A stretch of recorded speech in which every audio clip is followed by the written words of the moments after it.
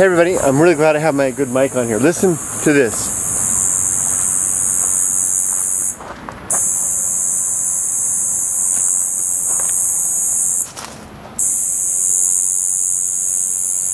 That is a cicada, a semi in Japanese, and it is April 16th, way early. Usually these are summer insects. This is the start of spring. And to hear a cicada this early, I think it's just one right over there.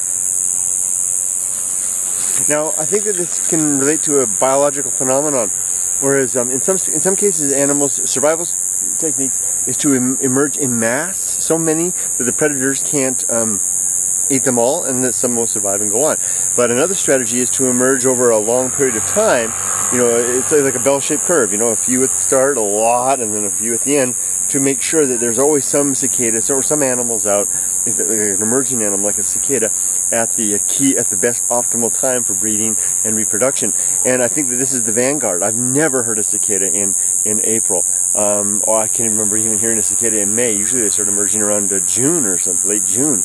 So I think this is the first one that I've heard, and I think it's basically a hallmark of the coming summer, and also an interesting example of how biology works to help to ensure survival.